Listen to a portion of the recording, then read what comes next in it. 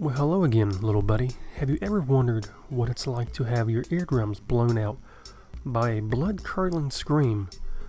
Well, I sure haven't, but that doesn't stop the screamer from trying to show you in State of Decay 2.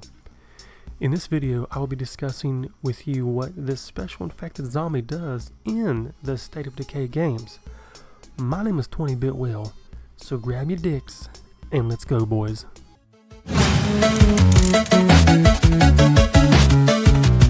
The Screamer is one of the first freak zombies you encounter in State of Decay 2, and if I remember correctly, in the first State of Decay game as well. Now, they rarely will try to engage in combat at all. Instead, they pose a serious hazard for you or your buddies. What a Screamer does is it lets out a very loud scream which will attract a wave of zombies to your location. Usually they are threats if zombies are mostly present, but can still pose as a hazard regardless.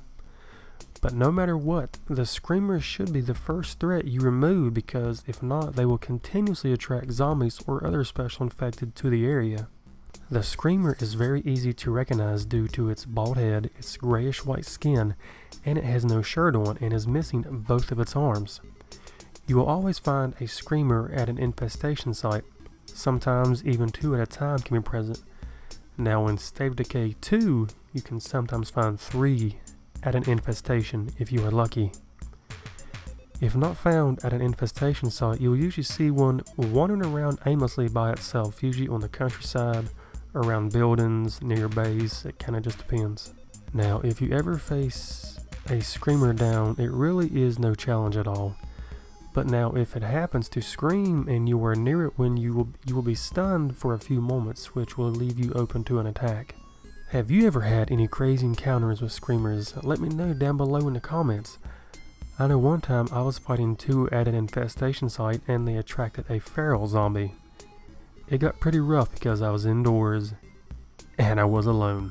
Now, some people might not have noticed this cool little detail about the Screamer, but when it screams, you can see a spray of blood shooting out of its mouth. It looks pretty badass if you ask me. Now, here is a fun fact that I never knew myself, but the Screamer is actually inspired by an unreleased special infected for Left 4 Dead called the Screamer, which it screamed and it would attract hordes to your area, pretty much the same as it does in State of Decay.